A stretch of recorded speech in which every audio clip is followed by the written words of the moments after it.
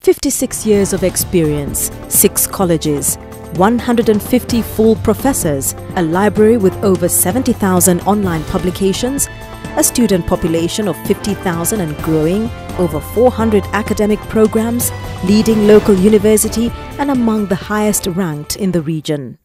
All these found in one institution, the University of Nairobi. Commonly referred to as Maine, the University of Nairobi remains the university of choice within the region, offering quality higher education. Everybody applies to University of Nairobi for the top professional courses. It's very unfortunate. They already know. And then they go to the others. Our strength is in the human resource capacity. Like I said, a university with over 350 professors. We have more than 50% of all the full professors in the country. We have 110. The university continues to produce some of the greatest minds to impact the world, such as Nobel Prize laureate Professor Wangari Maathai. The Professor can only promise to build on its strengths and opportunities, ensuring that it serves the current and future needs of society. Yes, out there, we have many people, former students of this university. And I want to start with our Prime Minister, a very energetic man, that Wangari Maathai, a former don of this university. And recently, in fact, we came up with the Wangari Maathai Institute. Yes, which have been college of agriculture and veterinary sciences.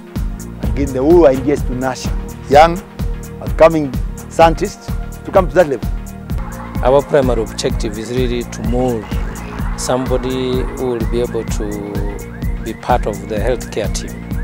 So in this college, that's why we are training medical doctors, dentists. As the university celebrates its 44th graduation ceremony on the 3rd of December, featuring the College of Health Sciences and the College of Humanities and Social Sciences, one can only stop to marvel at the strides made over the years.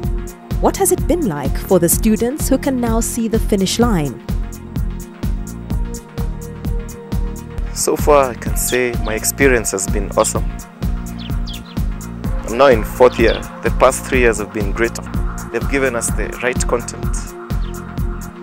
It's been quite tough, but it's been challenging, but in a good way. It kind of influenced, it's changed my life. I'm a better person, I guess, right now. As in, you appreciate nature, appreciate people, because as in, you get to see the smile on the face when you heal. Outlook of life generally, and I've also acquired skills to help me live with people, social skills. Yeah, I appreciate the university. I've been able to meet very good mentors, even in my experience through the medical school. At the end of one's education at the university, one is ready for industry. But yet, just, living as you and me in a normal way.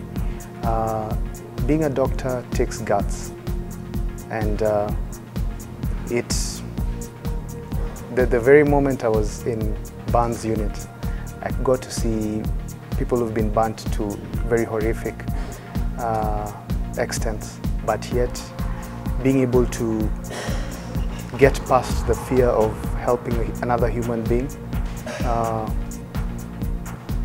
actually has been a wow moment. If you don't learn, if you don't read, you don't know what opportunities are out there for you. What I can take away besides my academics would be I have attended so many social networks that have been not only a form of entertainment, but I've been able to create networks myself. The 44th graduation of the University of Nairobi represents the release into industry of highly qualified graduates ranging from lawyers, judges, advocates, doctors, dentists, nurses, entrepreneurs, economists, among others, who are capable of meeting the demands of the industry.